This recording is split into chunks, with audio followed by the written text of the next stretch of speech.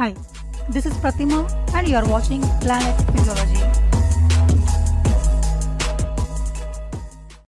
Today we shall study process of visual adaptation, that is, how our eyes adapt to see clearly in bright as well as dark conditions.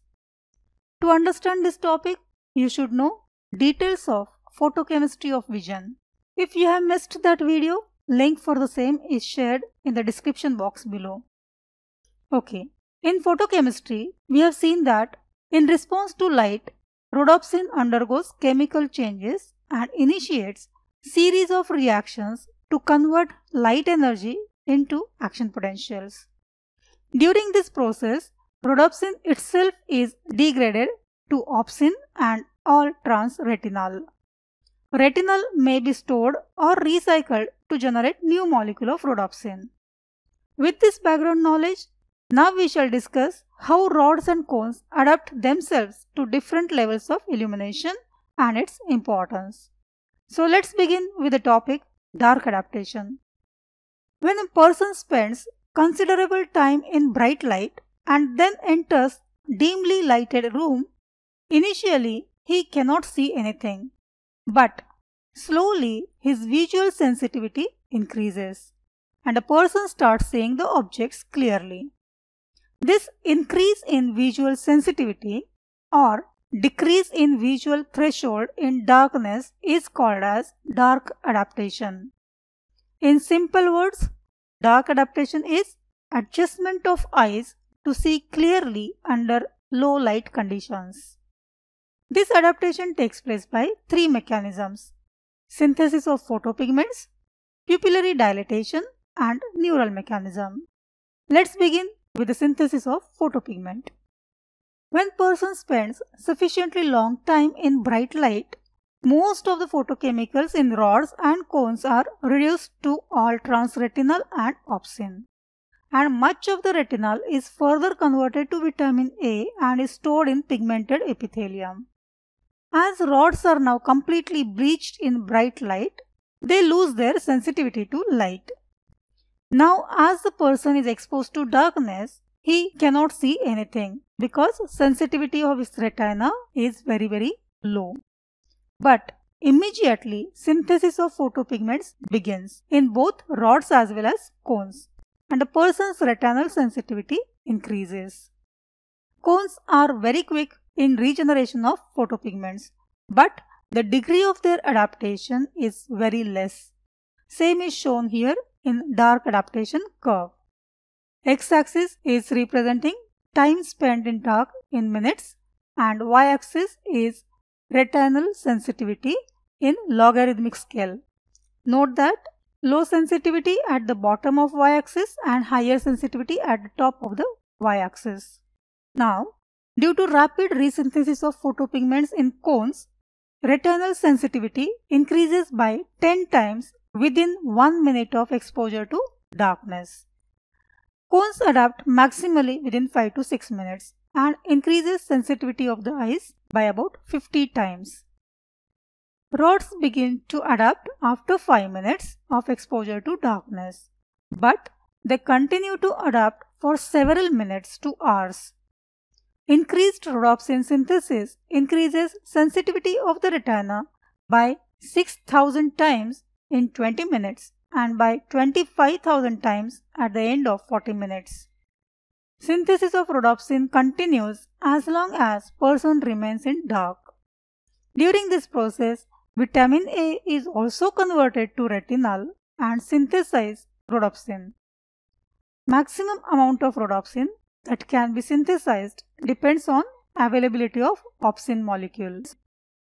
Some authors represent this dark adaptation curve in terms of visual threshold or sensitivity of light adapted eye, where high sensitivity is at the bottom and low at the top of Y-axis, as you can note over here. As per the scale, there is decline in the cone threshold on exposure to darkness, and after 5 minutes they reach their maximum sensitivity. At the same time, now rods begin to adapt. Rod adaptation continues for longer time. This switch over from cones to rods is called as rod-cone break or rod intercept. So basically both these graphs represent same thing, only there is change in the y-axis scale. So in your answer you can draw any one of the curve, but only make sure that you write proper y-axis legend.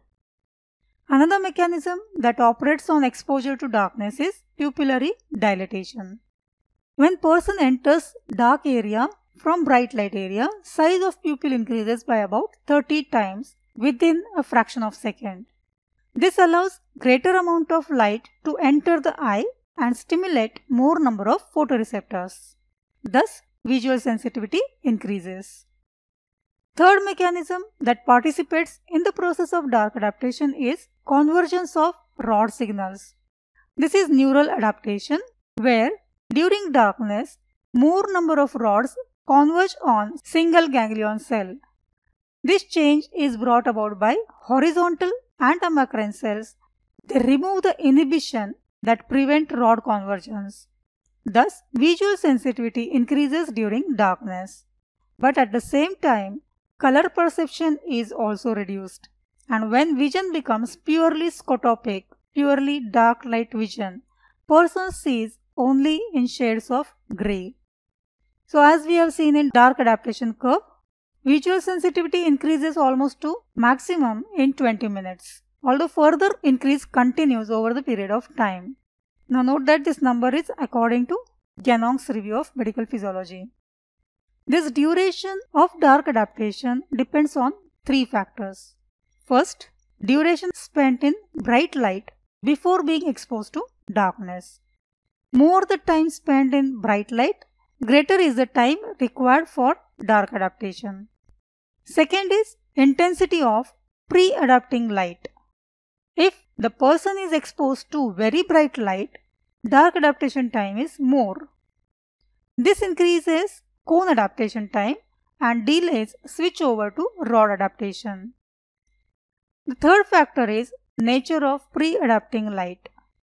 If the person is exposed to light of higher wavelengths like red light, dark adaptation time is drastically reduced. Let us see how and what is its clinical application. Okay, this graph represents sensitivity spectrum for red, green and blue cones. This is light sensitivity spectrum of rods.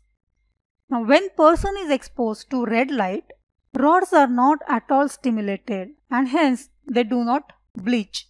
That means rods preserve their rhodopsin content.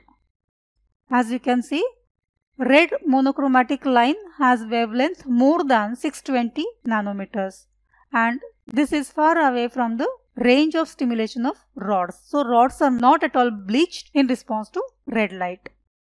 So because rods preserve their rhodopsin content, dark adaptation time is reduced. Because of this reason, professionals who need to work in dim light like radiologists or aircraft pilots or even workers in submarine are suggested to wear red goggles in bright light so that they can immediately see clearly in dark just by removing their goggles. Dark adaptation time can be measured by dark adaptometer. This instrument measures rod intercept time, which is also called as RI time. It is the number of minutes required for the eye to adapt from bright light to darkness. RI number higher than 6.5 indicates impaired dark adaptation. Impaired RI time is observed in earliest sign of age-related macular degeneration as well as in retinitis pigmentosa. So it can help in very early diagnosis of this condition before actually clinical manifestations can be seen. Okay, adaptation of eyes from light to dark is gradual process where peak visual sensitivity shifts from 560 nanometer to 505 nanometer. This shifting of photopic vision to scotopic vision is called as Purkinje shift. It is seen at the time of dusk. During transition period, cone as well as rod mechanisms are working together and such a vision is called as mesopic vision. Mesopic vision is present during dusk dawn as well as at night times in presence of night lights. Let's study clinical aspect associated with dark adaptation. So as we have seen, during night, rhodopsin requirement increases drastically, which is fulfilled by its synthesis from opsin and retinal. If necessary, stored vitamin A is also utilized to synthesize rhodopsin. Now, if the person has vitamin A deficiency, required quantity of rhodopsin cannot be synthesized, and as a result, person cannot see clearly at night. This condition is called as night blindness or nyctalopia. It can be reversed successfully by timely administration of vitamin A. Please remember, even though it is reversible condition, if it is ignored, it can permanently damage photoreceptors. Now coming to the light adaptation, it is exactly the opposite process of dark adaptation. When person moves to bright light after spending long time in dark, say as if coming out of movie theater in the afternoon, light appears too intense and uncomfortable to eye.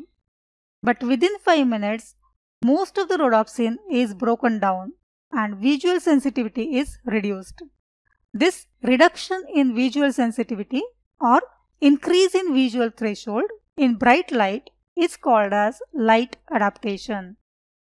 Light adaptation involves bleaching of photoreceptors to reduce the sensitivity of the eyes, constriction of the pupil to reduce the amount of light entering the eye, and decrease convergence of rod signals. Light and dark adaptation together is generally known as visual adaptation to luminance. It helps person to see equally well in bright sunlight as well as in dark situations. Here we come to the end of this topic, so let us quickly summarize the important points. During dark adaptation, eyes adjust to see in darkness. It is achieved by increasing synthesis of photopigments, mainly rhodopsin, pupillary dilatation, and increasing rod signal convergence on ganglion cells. During light adaptation, eyes adapt to see clearly in brightness without any discomfort. And for this, photopigments are broken down, that is, rods are bleached, pupils constrict, and amount of rod signal convergence is reduced. That's all for this session. Thank you for watching and see you in the next video. If you enjoy my presentations, press the like button and share it with your friends. For more such videos, subscribe my channel and click the bell icon. Thank you for watching and see you in the next video.